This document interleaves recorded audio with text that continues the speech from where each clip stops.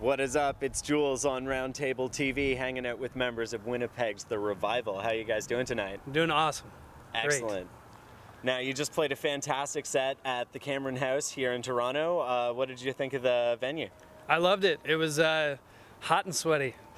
Nice and Nice. It was great. Great atmosphere in there.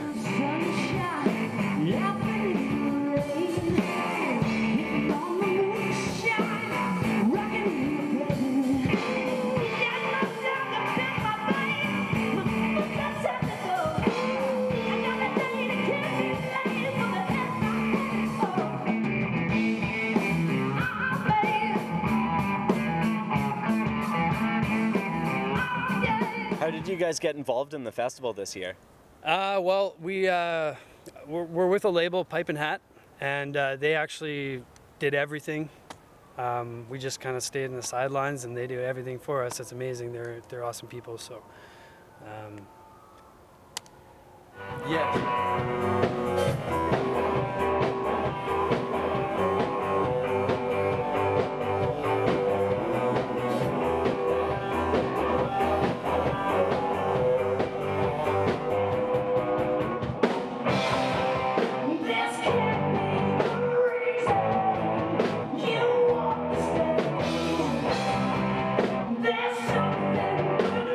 Obviously have a lot of fun when you're up there on stage. What is it that that you're trying to convey to the audience through your show?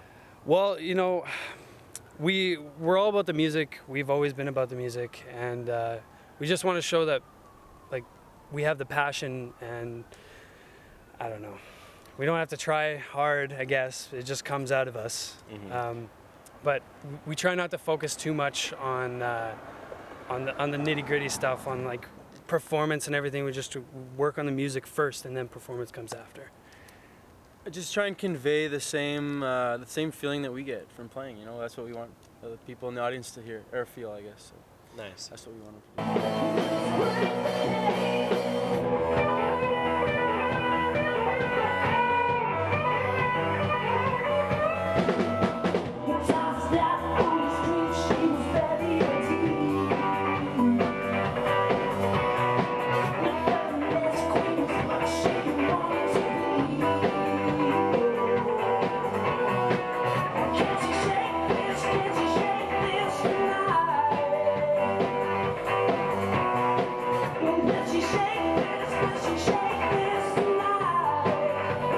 That feeling you get when you're on stage?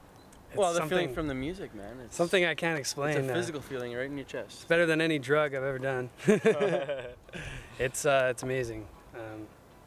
Yeah, I can't put it into words because it's amazing. It's all just kind of flowing out of you. It's just coming out, and people can feel it, and they suck in the energy and they put it back out, and we suck it in and we put it back out to them. It's kind of kinky here. Yeah.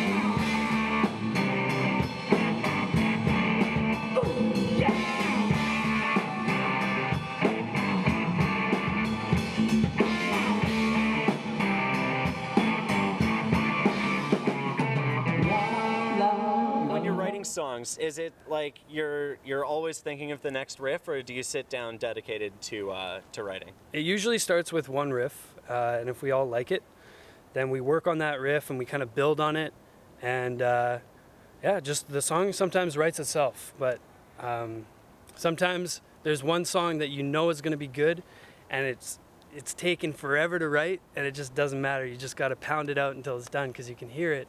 But it takes a while to get to where you want it to be.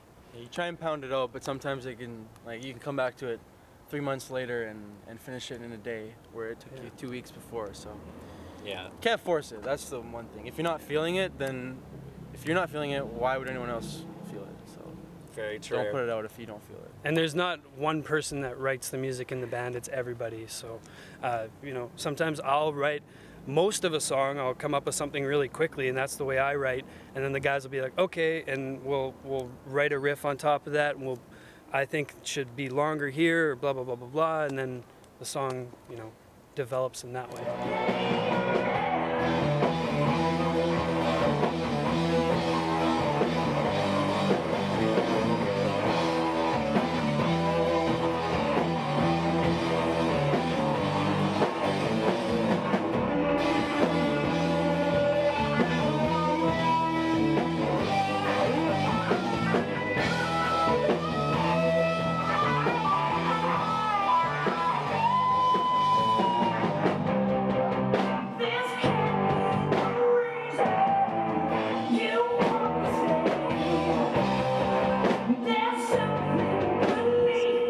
Now, you have some recordings in the work for later this summer. Tell us more about that project.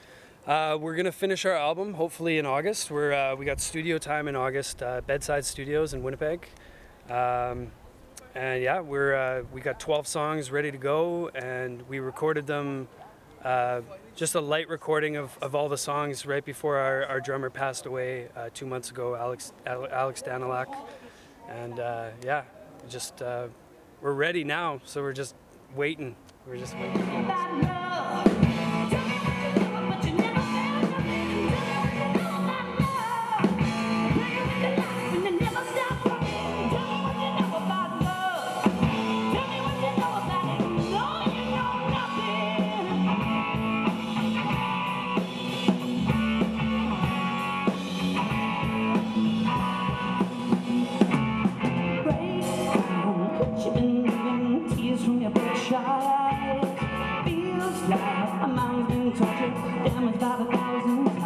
Excellent. Where can people at home keep track of you online?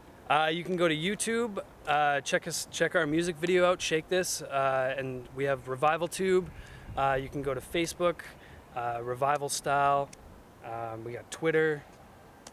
We got everything. Revival Style. The Revival Style. The Revival for those Style. people Sorry, at home. The Revival Style. Excellent. Thank you so much for taking the time with us tonight. Thank you so much. No worries. Look, a raccoon. Oh, he's gone.